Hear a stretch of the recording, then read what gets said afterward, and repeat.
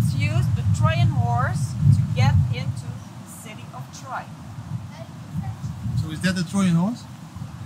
It's not the real one. Which This one is the one they used in the movie. And what's the movie called? Troy. Before my time is done, I will look down on your corpse and smile. Hi guys, let's talk some education. We educate our kids differently. Why? Of course, we love what Nelson Mandela once said. You know, education is the most powerful weapon in the world you can use to change this world.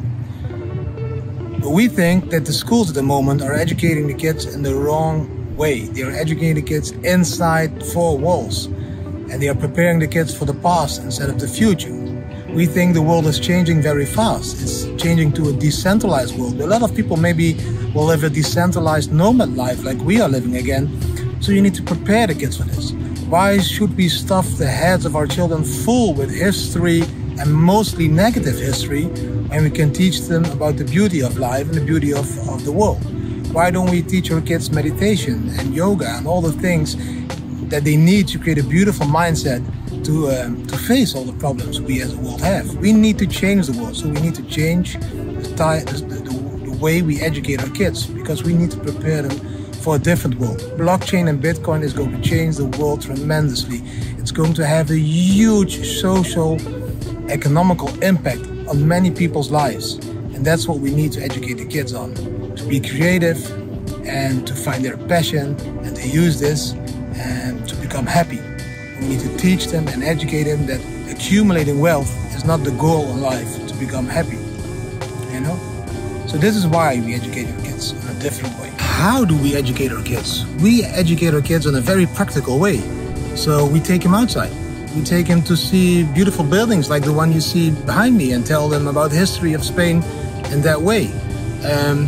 We show them the problems we are facing in this world and how blockchain or Bitcoin could change those problems for the better, you know.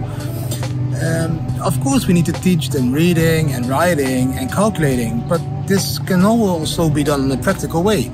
If we go to Thailand, they need to calculate how much we need to pay in a restaurant. They can calculate it back, Thai back, baht back to euro, to Bitcoin, to all kinds of currencies. You know, and that's calculation as well. It's just living life that teaches them a lot of things. And of course, we let them read books and we let them read one-pagers, and we give them like Wikipedia pages about successful people in life, what they did, what they achieved. And so yes, they learn about history and biology and all those things, but in a practical way. We will visit an elephant, you know, and touch the elephant and wash the elephant and feed the elephant. And then after a day spending with this elephant, we will ask the kids to write a one-pager, to say it in crypto terms, about this elephant. What did they feel? What do you think? What did they learn? So it's a different way of educating kids, but it's outside, not inside the box. We want to teach them to think outside of the box. And what is a better way to teach our kid to think outside of the box? If you do it in nature and outside, you know, of that box, that school box. You know, why we are the Bitcoin family? Because we think Bitcoin is changing the world tremendously. It will have a huge social impact. Like I said many times, Bitcoin kids of the future. I think at Bitcoin and blockchain community, we need to start focusing on those kids, you know? That's exactly why you, now watching this video, are using a bank account. Because when you were born, your father received a letter of the bank. You need to start opening a bank account, and we give you 25 euros as a saving for your kid, for the future. And when you were 12, you received the letter that you were receiving now this beautiful card, which you could use at ATM machines or stores to pay with this beautiful bank account. So this is exactly how the banks got you into the monetary system. Now we need to prepare kids for the Bitcoin future, you know. So how do we get kids into the Bitcoin world? By when they are born, giving them a Bitcoin wallet, some Bitcoin funds on it.